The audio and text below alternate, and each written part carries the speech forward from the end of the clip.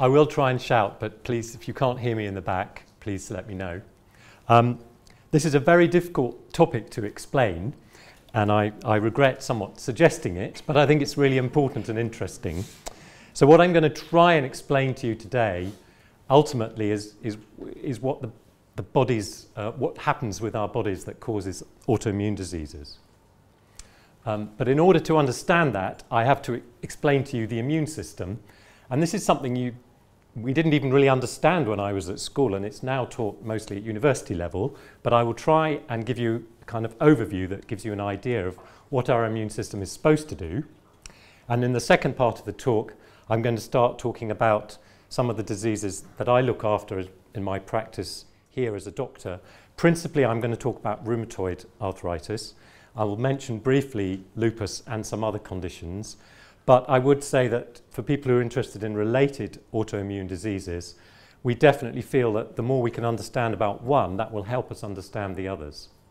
And then I'll just finish off by telling you what the treatments are at the moment that are directed at the immune system, and really what the prospects are for the future, and how we're researching to try and help that. So what is our immune system? And our immune system is the parts of our body that are designed to protect us against particularly infections and cancers. And we can split it up into the organ level and then the cell level, getting smaller and smaller. And I'm going to show you some pictures of the cells that are involved. But also, we can now understand the immune system at the molecular level. And I'm going to introduce you to what antibodies are, because they're important in many autoimmune diseases. And I'm also going to introduce you to a group of proteins called cytokines, one of which is called TNF. And that's very important because we now use treatments against TNF in a whole variety of diseases. So I hope you can see the picture, but when we think of the immune system, it's not like our heart. It's not just one organ. It actually turns out to have quite a number of organs. Our immune cells start off from our bone marrow, which, if you can see, is down in this lady's leg. There's bone marrow inside our femur bone. Then some of the immune cells travel up to a gland called the thymus, which many of us don't even know we've got, which hides up here behind our heart. And then the cells of the immune system travel around the body. So the lymph nodes and the spleen and the tonsils are all organs of our immune system. And I'll talk about that later. I like to think of the immune system as a bit like a police force. And we have what we call an innate or a primitive immune system, which is a bit like dogs. Now, I'm not a dog owner, and I'll have to ask some dog owners for help later on. But the dogs are very good at barking if they find there's an intruder coming. They're much better than us. So we need our immune system, our dogs, to recognize if an infection is attacking us. But you also need what we call the adaptive immune system. You need an intelligent immune system. And the analogy I'm going to draw is with the police force. And I'll tell you why we need them later as well. So the idea of the dogs is they're very good at barking if there's an infection or a cancer. The other thing they're very good at doing is attacking things that they don't like or they're told to attack. But of course, occasionally the dogs can get it wrong and they can start biting people they're not supposed to.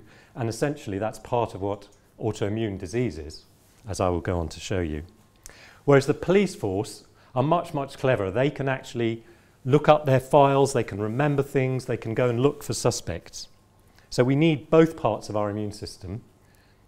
So who are the dogs and who are the policemen? And the dogs are, both of the cells, both types, are contained within our white blood cells. Now this is a highly magnified picture of what's inside your blood, and it's coloured red because our red blood cells are here. Almost as important, or just as important, within our blood, we have the white blood cells. And we have different kinds. I'm really going to talk about 2 or 3 kinds. The neutrophils and the monocytes are the dogs, and the lymphocytes are the policemen and women. Again, here are some fantastic pictures, which admittedly come from Google, but they are scientific pictures. It's a wonderful source. So these are magnified thousands of times of these different kinds of white blood cells. And here's a neutrophil, here's a macrophage, and here is a white blood cell, magnified even more. So what are these cells doing? Well, here's a neutrophil, and it's actually, in this picture, it's actually killing these little white things, are bacteria. This is what it's supposed to do. If we get an infection, we need our neutrophils to kill bacteria.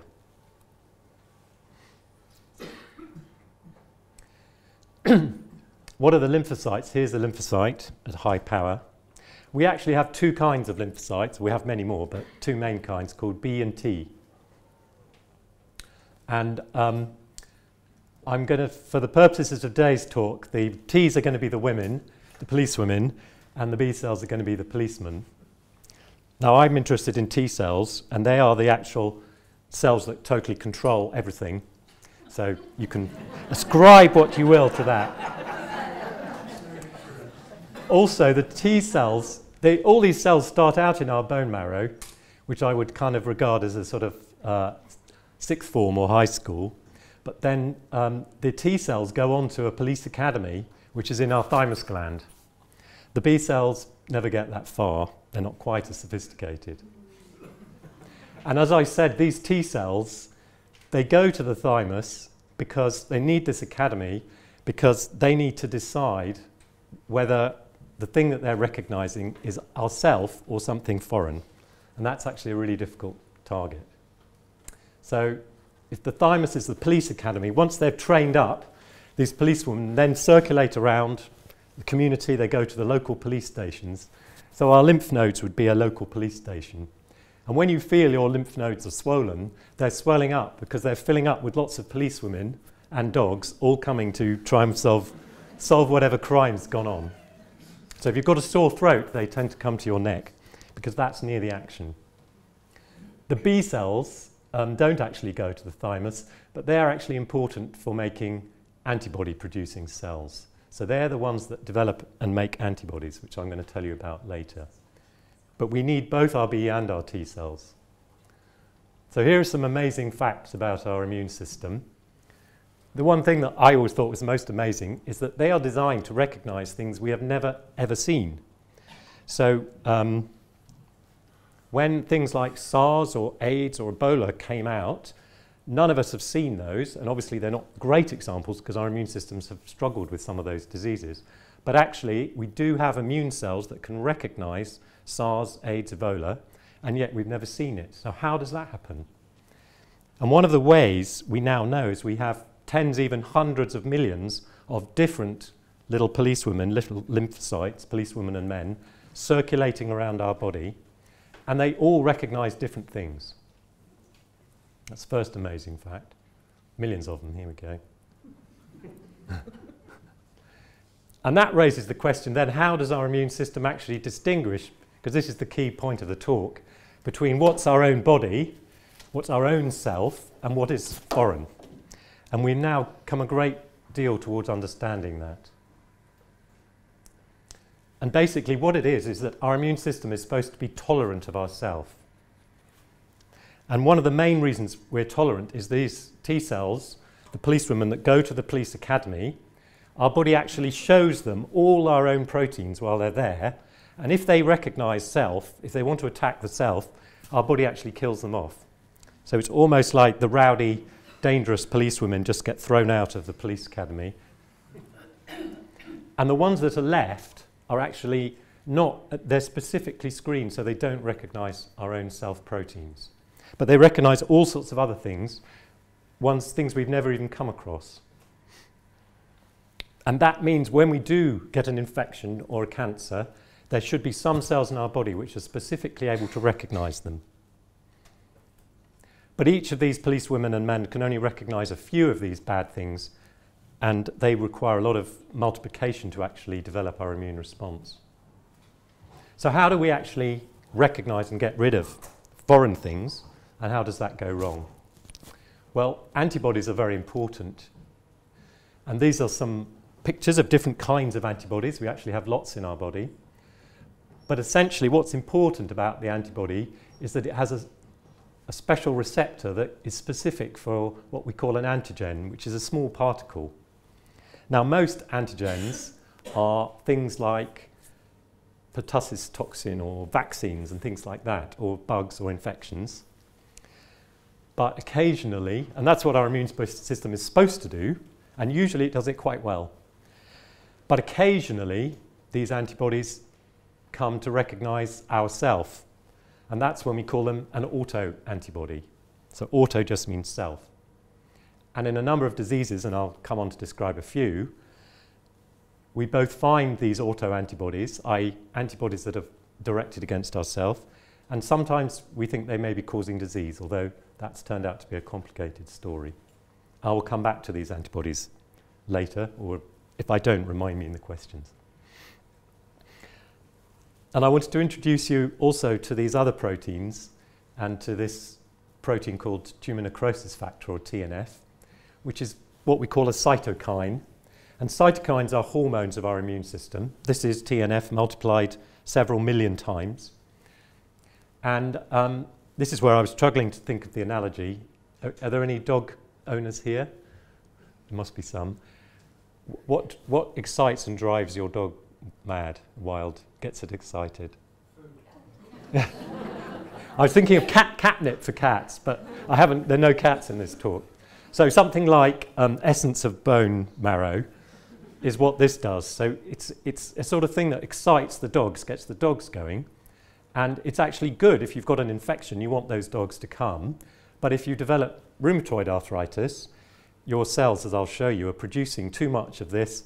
The dogs are all excited, and instead of attacking a foreign thing, they attack our own thing. So TNF, tumour necrosis factor, is important in fighting infections, but if we have too much or have it in the wrong place, that makes us sick. And this understanding has helped important treatments which we now use, and I'll come on to in the last part of the talk. Good. So for the second part, I wanted to give some examples of diseases where we develop autoimmunity, or too big an immune response and an immune response against our own bodies.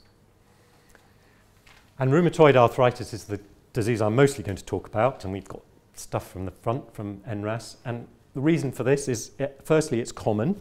There's at least 6,000 people with RA, as I'm going to call it, in Oxfordshire.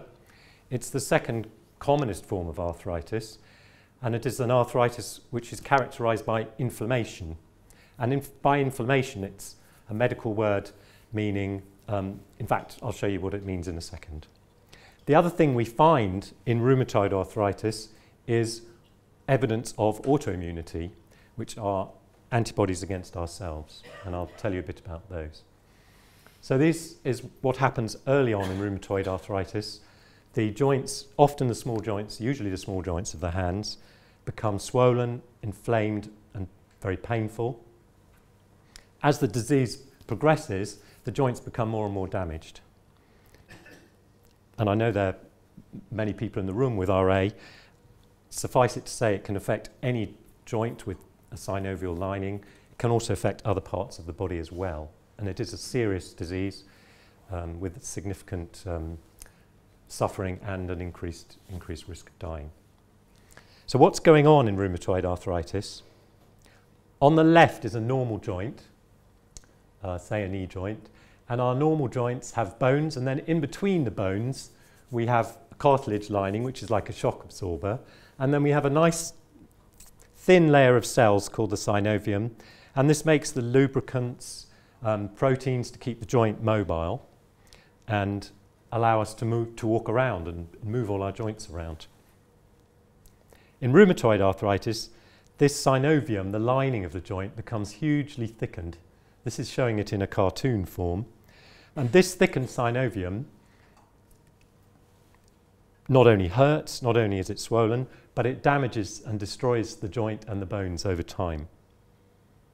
So what's going on inside that? Well, firstly, we know that in rheumatoid arthritis you get chronic inflammation. I'm going to show you on the next slide. You get destruction of the joints. They're damaged, often irreversibly. And you have this autoimmunity going on, which I'm going to show you about as well. Okay, here we are. if you look down a microscope at one of these rheumatoid joints, instead of one single line of cells, we've got hundreds and hundreds. And these are mostly dogs. So these are the macrophages, the white blood cells and neutrophils I showed you earlier, but lymphocytes as well. So there's policemen, policewomen, dogs of all descriptions. And they've all come into this joint, and they're tending to stay there, and they really shouldn't be there. And the dogs are excited. They're biting the sides of the joints. This is what we call synovitis.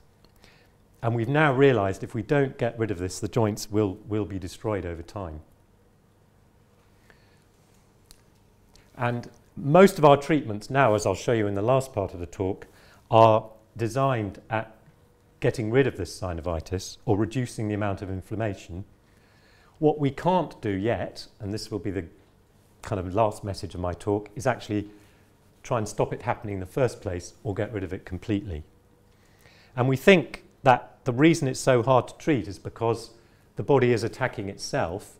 And if, as I told you earlier, our immune system, once the dogs and the policewomen and the policemen have decided to get rid of something, they will go on doing it.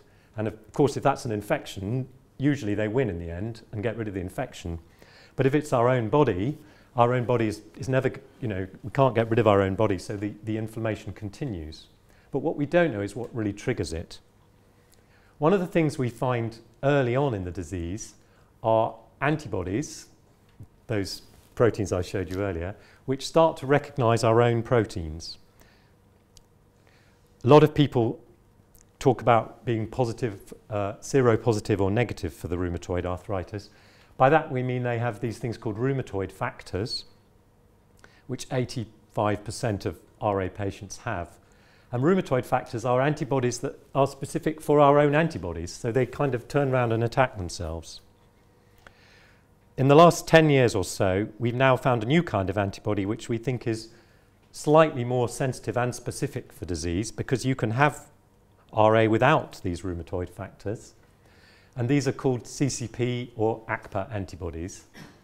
And they are antibodies to proteins and peptides that are citrulline. And as I said, this is quite a new discovery, and it really has been very useful both for diagnosis and for our understanding of disease. I can't remember if I'm going to tell you about, I'll tell you about the citrullination in a minute. And these antibodies occur early in disease, and some studies have shown that they actually can predate the disease. And I know of at least one research study which is trying to treat people even before they get RA if they've got these antibodies present. That's not our current practice, but we do know that if you have these antibodies, you are at increased risk, but it's not 100% sure. Similarly, if you were listening, I said not all the patients with RA have these antibodies. So that suggests either there are two kinds of RA, or the antibodies aren't absolutely critical for the disease. And it could be that other mechanisms are driving disease. One of those could be actually the T cells, the policewomen, because we don't currently measure them. We only measure these antibodies made by the policemen. And the policewomen may be more important. So what do we think actually causes rheumatoid arthritis? We don't know, and it's complicated, but we know that your genes do contribute maybe a quarter or a fifth of the risk. And huge, big genetic studies, which in Oxford we've contributed to, but they now become multinational, have identified a lot of genes. And most of the genes identified are genes that control our immune response. So they make it more powerful, less powerful. They alter how the policemen and women recognize things. We're also understanding that the environment is important. And interestingly, smoking has been found to be a trigger in quite a number of patients.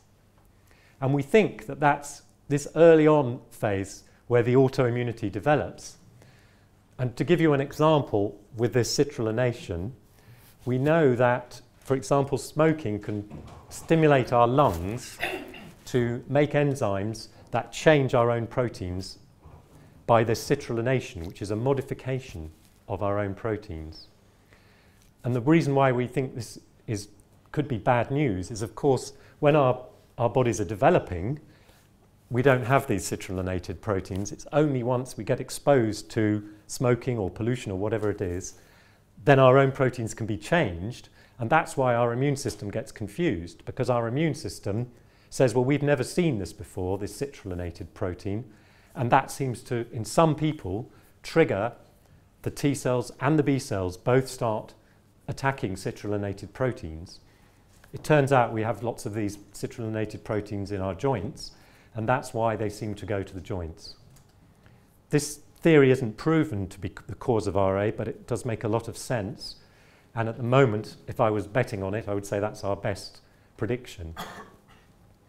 At the same time, we get these rheumatoid factors and, in fact, other immune responses to self-proteins. And then maybe something else needs to happen that actually finally pushes our immune system too far. And once that happens and the immune system starts attacking the joints, the damage to the joints, unfortunately, produces more of these proteins, and then our immune system thinks that those are foreign and attacks those in turn. Oh, here we are. So this citrullination, it's a very long word. As I said, our own natural proteins can be modified. Once they've been modified, they then appear foreign to our immune systems. And in rheumatoid arthritis, we now know that these immune responses, both T cells and antibodies, occur very early on in disease and maybe even predate disease. This does help us with our diagnosis. It doesn't prove that it's causing the disease. But ultimately, and I'll come back to this at the end, if we could find out the switch that starts the whole process, we could switch it off. At the moment, we use treatments that are not as sophisticated as that. And as I've told you, TNF, here it is again, we do know plays a major part in the symptoms and suffering of RA. And I'll come on to that as well in the last part of my talk. So in rheumatoid arthritis, we have these autoimmune responses to altered proteins. Here are a variety of other diseases which we would class as autoimmune diseases. So in the juvenile form of diabetes, we now recognize some of the autoantigens are actually proteins within our pancreas, the insulin secreting gland. And of course, once the immune system starts attacking that, it will destroy the pancreas and we don't make any insulin. In multiple sclerosis, there's evidence for important proteins in our brain becoming the targets of our immune system. Myasthenia gravis, it's where the muscles and nerves attach. In what we call autoimmune thyroiditis, which isn't the cause of all thyroiditis, it's actually parts of the thyroid gland that become the targets of the immune system. And in lupus, which I'm going to mention last, again, it's multiple organs that are affected. Again, lupus is a condition rheumatologists look after. It stands for systemic lupus erythematosus. And here, you get a whole variety of symptoms, not just in the joints, but skin rash, kidneys, blood problems. And here the antibodies are to our own genes, our own DNA. Again, this is something our body can't get rid of, so it tends to be a condition that at the moment we can't cure, we can only treat. And again, anything that damages our cells, such as sunlight, sunburn, infections, seems to trigger these immune responses to our own genes, our own DNA. And we think that's what's causing lupus. So then for the final 10 minutes of my talk, I wanted to talk about the treatments of rheumatoid arthritis at the moment and the research and where we're going in the future. So the mainstay of drug treatment of RA, and obviously many other types of treatment are important, have been painkillers, what we call non-steroidal anti-inflammatory drugs, steroids, which are a very, very blunderbuss way of dampening down our immune system, drugs we call disease-modifying drugs, such as methotrexate, which we don't, in honesty, really know how they work. But one thing they do seem to do is just dampen down our policemen and women, the T cells. And then what we call biologics, which is what I'm going to talk about a little bit more. And these biologic treatments are complex protein drugs that require to be made in cells, which is why they're called biologics. And they're all pretty much targeting our immune systems. Now, the anti-TNF therapy, which I was going to talk about, this TNF protein has been known about from a variety of experiments in humans and mice for well over 30 years. But in the early 1990s, Professors Maney and Feldman, who were then working at the Kennedy Institute in London, were able to show with colleagues in joints of both mice with rheumatoid and then patients with rheumatoid, that in those inflamed joints there was a large amount of this protein called TNF. And a company in the States had already made an antibody against the TNF, but they were the ones that said, please, and begged this company to give them the antibody to try on their patients. And those trials, which started in the 1990s, led to the use of anti-TNF antibody treatment. So this is an antibody directed against the TNF that actually is able to mop it up and take it out of our systems. A couple of things to say. The Kennedy Institute has actually in the last couple of years moved to Oxford. This is the new shiny building just across the road. And there's Princess Anne opening the Kennedy Institute last year. The treatments, these anti-TNF treatments, are now certainly the #1 drug in the whole world is adalimumab, which is one of these anti-TNF treatments, and I think there's 3 in the top 10. So these are huge, hugely important financially and also hugely important for patients. These are 2 brief clinical trials, and in this one, actually the one on the right was with infliximab, which was the original one that Feldman and Maney used, showing that the patients in blue, or the patients who didn't have infliximab in blue, about 80% of them, their rheumatoid arthritis got worse over the period of the study in terms of damage on X-ray to their joints, whereas the patients on infliximab, it was only 20%. And if you look at the patients that actually got better, it was 0 without the treatment and about 40% on infliximab. We now have at least 5 different types of anti-TNF treatment, and they all have about the same benefit in terms of how many people respond.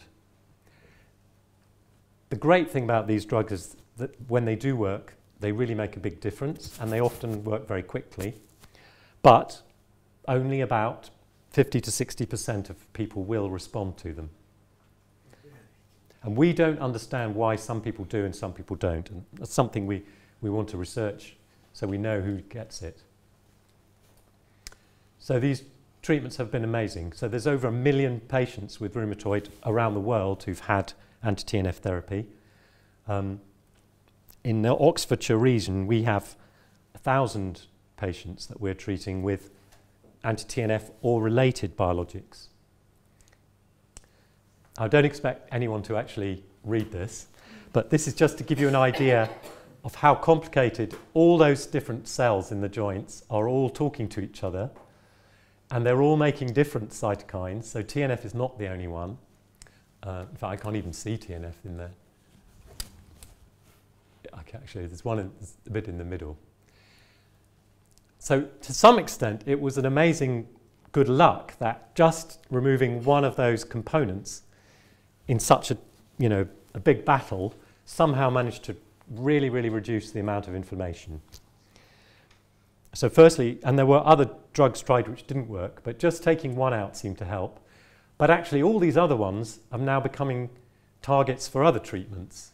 So we now have drugs such as tocilizumab, which takes out a different one of these cytokines, and that can also work. In fact, here are 3 more biologics that we regularly use to treat rheumatoid arthritis. This one removes the IL-6 signal, this one removes the police women, and this one removes the police men.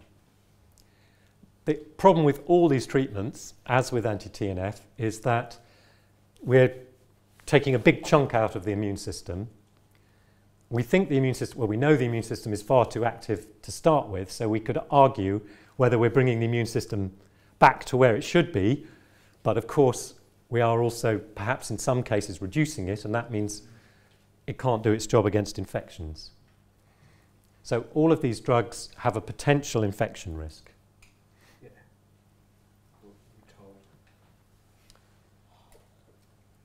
So what about current research and prospects for the future?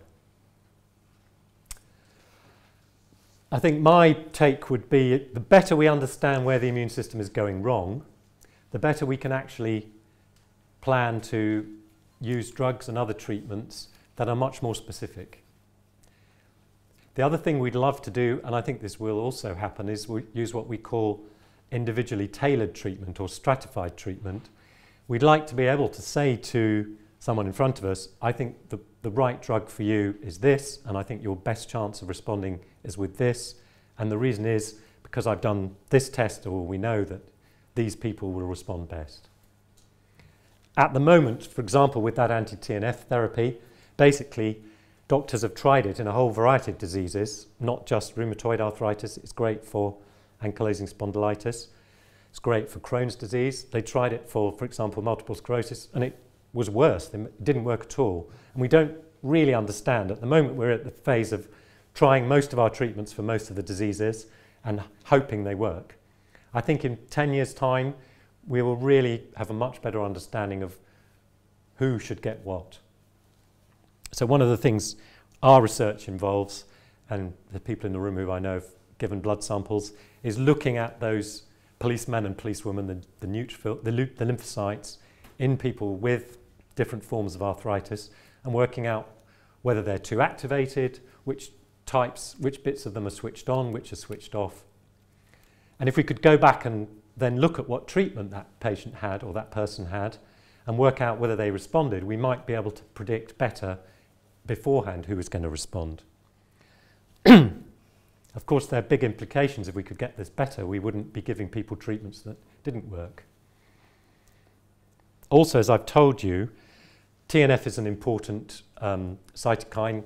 For example, it's important in our ability to fight off TB, tuberculosis. Now, mercifully, that's pretty rare in Oxfordshire, but it's in many parts of the world, it's a common infection, and certainly my father had it and grandparents had it. It used to be much commoner in this country, and we do realise that people who are receiving anti-TNF therapy are at risk of redeveloping or developing TB. They may have had it as a child and it's been dormant in their body, but when the TNF is taken out, it can start to come back. We'd really like to have treatments which are much more specific. And of course, the other thing we'd like to do is treat earlier. So I think individually tailored treatment is definitely starting to happen, and it's on the cards. I think our treatments will get more specific and we'll have fewer side effects.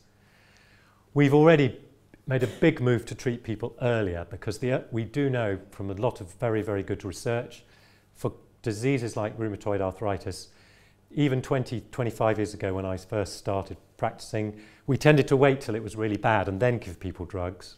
Now we realise the sooner you actually intervene, you can stop that vicious cycle developing. What we'd love to do is to be able to prevent disease altogether, and as I said, there are trials I'm aware of in Holland and other countries where they're actually starting to treat people even before they've developed it if they think they've got a chance. At the moment, I think the drugs are a bit too risky to do that routinely. And then I've put the cure word at the bottom.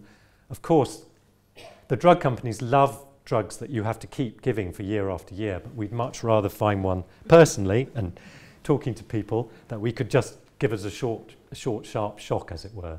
If we could reset our immune systems, switch them off and then switch them back on again, that would be great. Yeah. So the Oxford Biomedical Research Centre, because they've set up this, is an NHS funded research area, and Oxford was one of a number of big university medical centres around the country that was successful in bidding to get funding for this. And the research includes many themes, but one of the themes is around immunity and inflammation. And even within that theme, obviously, the money gets spread out fairly thinly. But within that theme, there are 4 areas of current research going on in Oxford. One is into inflammatory diseases, so obviously I'm the joints, but also skin disease, psoriasis, eczema, and also inflammatory bowel disease, ulcerative colitis and Crohn's disease, a lot of interest in all those. These are really the autoimmune diseases. On the flip side, they're also researching into infection, HIV and hepatitis C. And as I alluded to, for those type of conditions, it may be by boosting the immune system we could eradicate these viruses. There's also a theme around how genetics controls our immune systems and how our immune systems develop.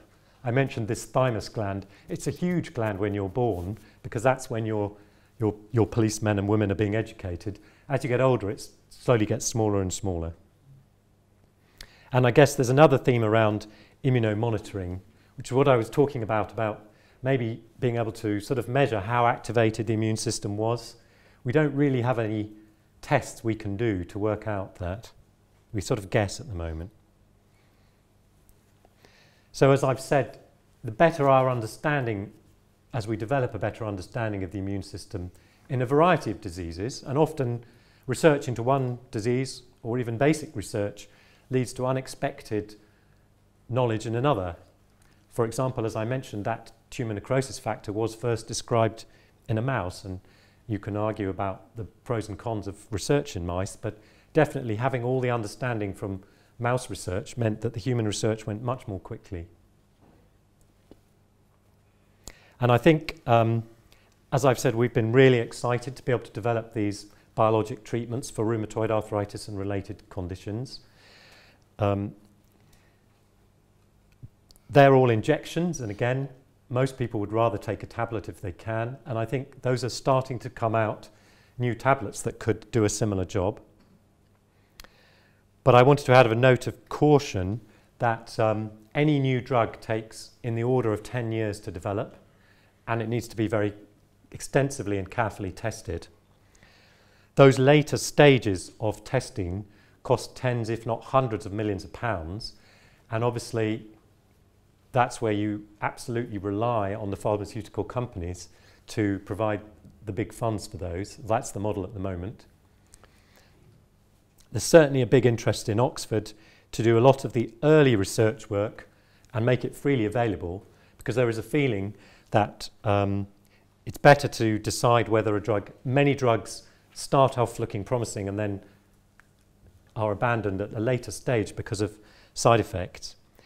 And there's a big move in Oxford to do a lot of the early research, make it freely available, and try and help the pharma companies to only develop drugs which are really likely to work. So there will be a huge number of new drugs coming out, but it's our guess as to whether all of them or only a few will come into circulation.